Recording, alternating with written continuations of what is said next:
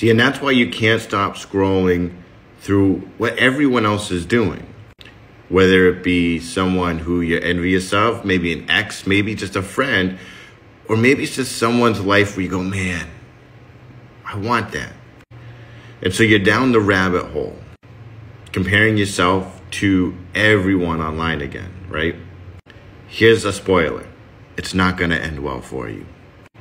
And yes, while it is human nature to compare ourselves to others, it can be extremely toxic.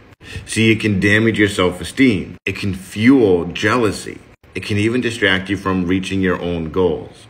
And so what you need to do is you need to take time to acknowledge your own unique path. See, you need to count your own blessings, to have gratitude for what you have going and where you are going, to focus on your self-improvement.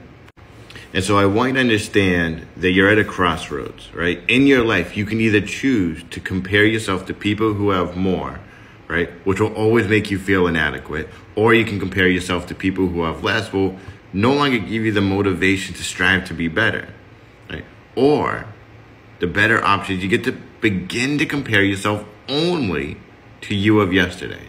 So you get to look at yourself of yesterday and going, am I doing things better today? Am I using what I learned to better myself? Because if you find the answer is yes, you're on the right path. But if you are looking for those other things, right, those other people, those other objects and events to make you feel better about yourself, it's not going to happen. So start focusing on you and only you.